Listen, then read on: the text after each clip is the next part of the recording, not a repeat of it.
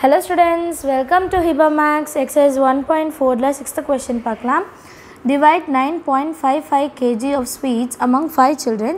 How much will each child get அப்படினு கேக்குறாங்க இல்லையா? அப்போ மொத்தம் நம்மக்கிட்ட 9.55 kg of sweets கொடுத்திருக்காங்க. அது லட்டு எதுவேனா இருக்கலாம். அது வந்து 5 childrensக்கு வந்து நம்ம பிரிச்சு கொடுக்கணுமா? அப்படி கொடுக்கும்போது ஒரு சைல்டுக்கு எவ்வளவு கிடைக்கும் அப்படினு கேக்குறாங்க. பார்க்கலாமா? சொல்யூஷன்ல பாருங்க நம்ம ஸ்டேட்மென்ட் எழுதணும் இல்லையா? Weight of the sweet வந்து 9.55 kg. அப்புறம் weight of sweet for 5 children அப்படி கொடுத்துருக்காங்க இல்லையா? இப்போ இந்த 5 childrensக்கு நான் கண்டுபிடிக்கணும்னா முதல்ல இந்த டெசிமல் பாயிண்ட்டை நான் ரிமூவ் பண்ணணும். அப்போ என்ன பண்ணலான்னா எத்தனை நம்பர் தள்ளி பாயிண்ட் இருக்கு பாருங்க, 2 நம்பர் தள்ளி பாயிண்ட் இருக்கா? அப்போ 2 நம்பர் தள்ளி பாயிண்ட் இருந்தால் divided by 100. Very good. So 955 by 100 kg இருக்கா? இப்போ நம்ம எத்தனை சில்ட்ரனுக்கு வந்து பார்க்கணுன்னா 5 சில்ட்ரனுக்கு.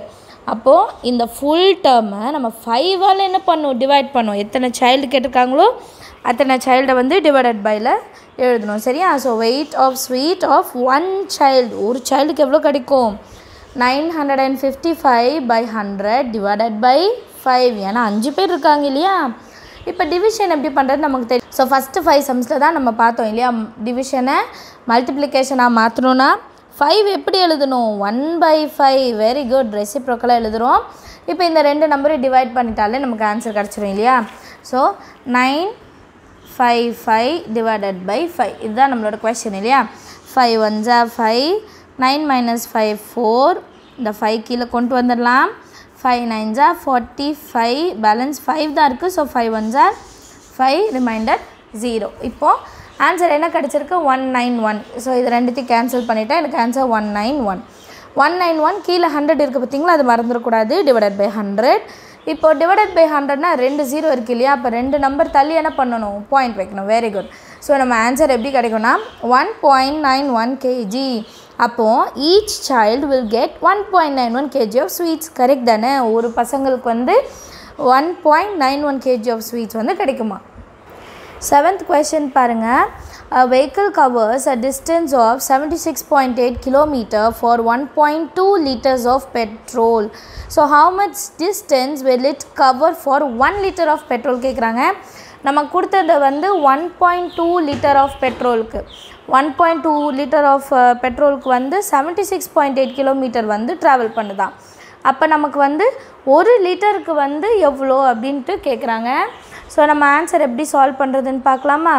சொல்யூஷனில் பாருங்கள். For 1.2 liters of petrol the distance covert வந்து 76.8 kilometers. இது வந்து நம்ம கொஸ்டின்லேயே கொடுத்துருந்தாங்க இல்லையா? ஸோ இப்போ நான் பாயிண்ட்டை ரிமூவ் பண்ணணுன்னா என்ன பண்ணுவோம்? Divided by 10. Very good. 768 divided by 10 kilometers. இப்போது ஃபார் 1 லிட்டர் கண்டுபிடிக்கணும்ல? ஃபார் 1 லிட்டர் கண்டுபிடிக்கணும்னா நம்ம கொஸ்டினில் எத்தனை லிட்டருக்கு கொடுத்துருக்காங்க? 1.2 லிட்டர். அதால் டிவைட் பண்ணும் இல்லையா?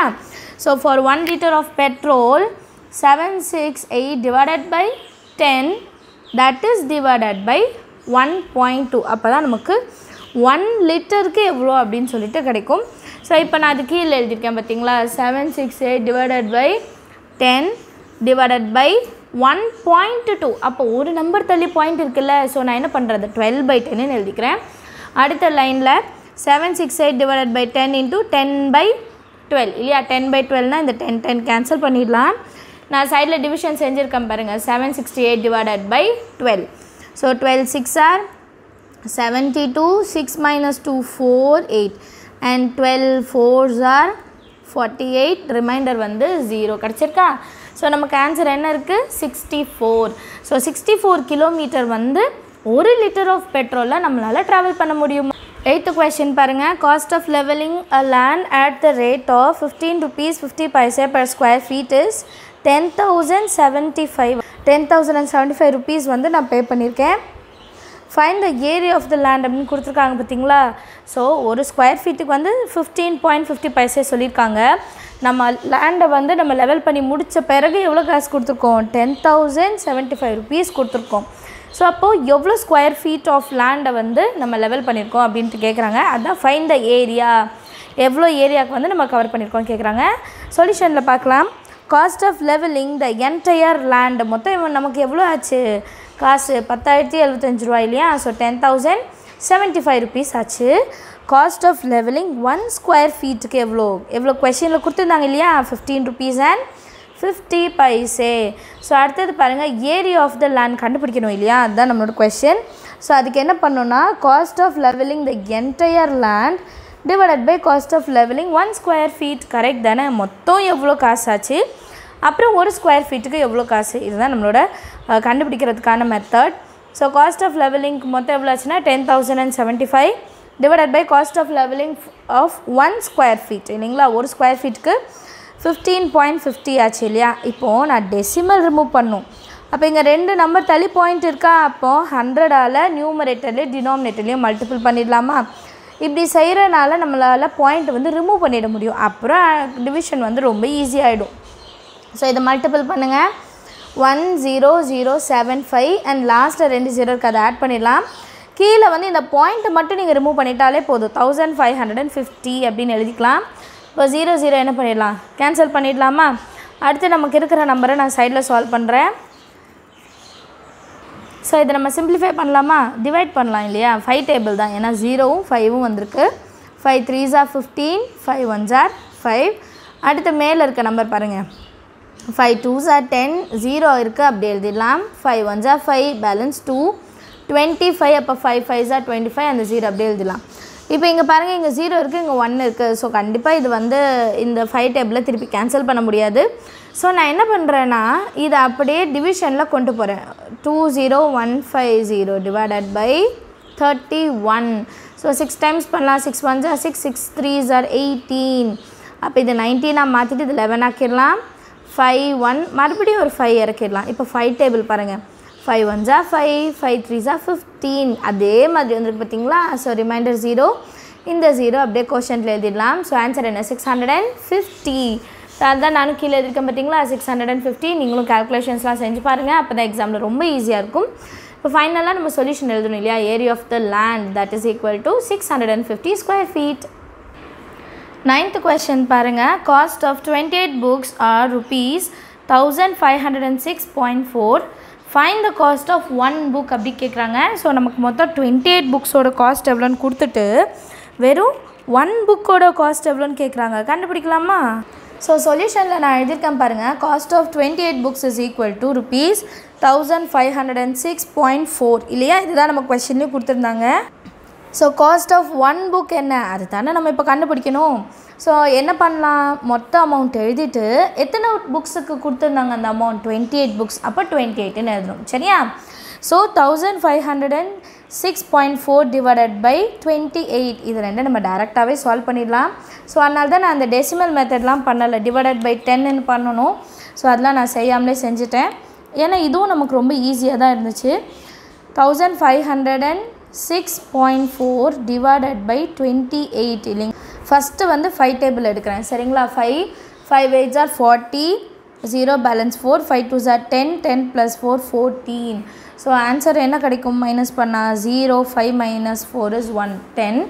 இந்த 6 அப்படியே கீழே கொண்டு வந்துடலாம்.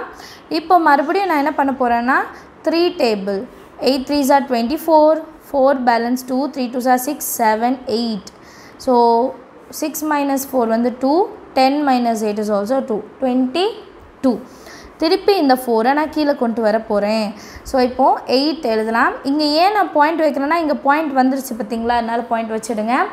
8 table, 8 8s are 64, 4 balance 6, 8 2s are 16, 17 18 19 20 21 22. So answer கரெக்டாக வந்துருச்சு பார்த்தீங்களா. ஸோ நம்மளோட ஆன்சர் என்ன 53.8. ஸோ அதான் நானும் எழுதியிருக்கேன் 53.8.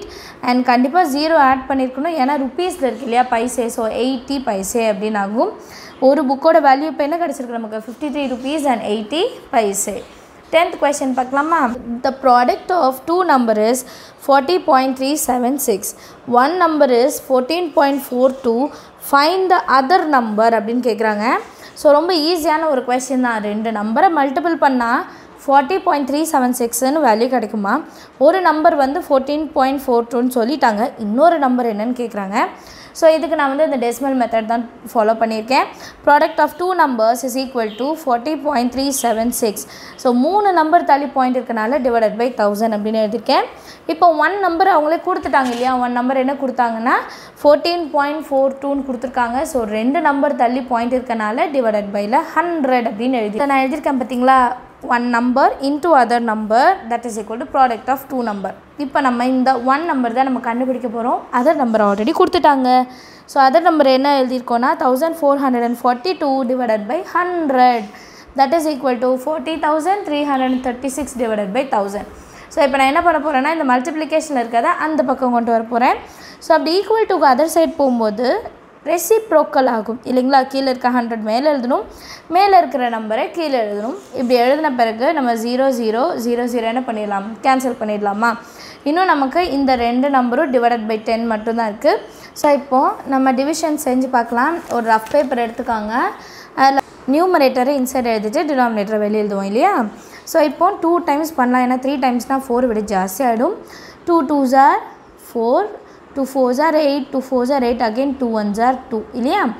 7 minus 4 வந்து 3.